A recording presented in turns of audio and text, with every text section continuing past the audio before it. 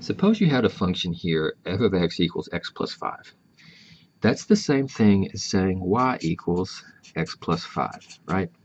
Remember how, if you don't remember, here it is. F of x and y are the same thing. They're interchangeable when we're talking about function notation.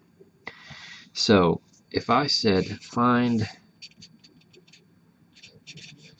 f of 2, it's pretty simple to do. You just come up here, and everywhere you see an x, you put a 2. So to find f of 2, it's like saying 2 plus 5, which is 7. So f of 2 is 7. So what that means is I plug a 2 in here, right? 2 plus 5 equals 7, or y equals 7, right? Because remember, they're interchangeable. So if you think of this example here, the x value was 2. That means the y value was 7. So if you wrote f of 2 equals 7, that's the same thing as writing a point. Like you're going to plot points, over 2 and up 7. That's the same thing, 2 comma 7. So you can rewrite points in what I call function notation. So for instance, if I said rewrite f of negative 2 equals 5, what is that as a point? If you want to plot that point, well, the x value was negative 2. You plugged it into some function, and you got a 5 out of it. The y value, the output, was 5. So as a point, that'd be negative 2, 5. So this right here is nothing more than a different way of writing a point. The x value is here, which is an input, and then the y value is over here, which is the output. So if you're given a question where they don't give you the function, they actually just give you a graph of the function. Here it says use the graphs of functions f and g to answer the problem. Here's the graph of f, and then here's the graph of g.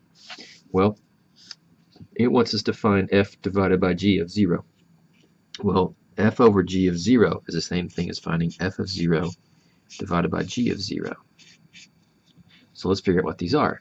Well, remember, just a second ago, this value right here,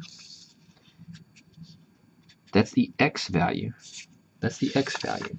So if I go to an x value of 0, on the x-axis, 0 would be right here. What would the y value be for that point? Well, right here it is. That point there is 0, comma 1. So that means f of 0 is equal to 1. What if it was different? What if it said find f of 2? Well, we go over here to 2 and see what the y-coordinate is. 1. See that point right there? It is 2, comma 1. So f of 2 is equal to 1. So it's just a fancy way of asking you to plot points. So f of 0 is 1. So that's what I'm going to put up here at the top, a 1.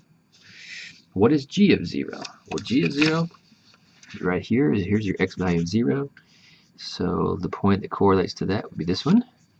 That point is 0, comma 1, 2, 3, 4. 0, comma 4. So g of 0 is equal to 4. So right here, I'm going to put a 4. So that means the overall answer would have been f over g of 0 would be equal to 1/4. Let's try another one. Let's try another one here. Let's try one that's, what if it was f over g of 3? Okay, so that's like finding f of 3 over g of 3. Well, f, here's your function f. We'll go over here to 3. What is it? 0, right? Here's where the x value is 3, the y value is 0. G of 3. 1, 2, 3. There's the x value of 3, and that correlates to a y value of 2. And 0 divided by 2? 0. So graphing, function notation with graphs is nothing more than just plotting points.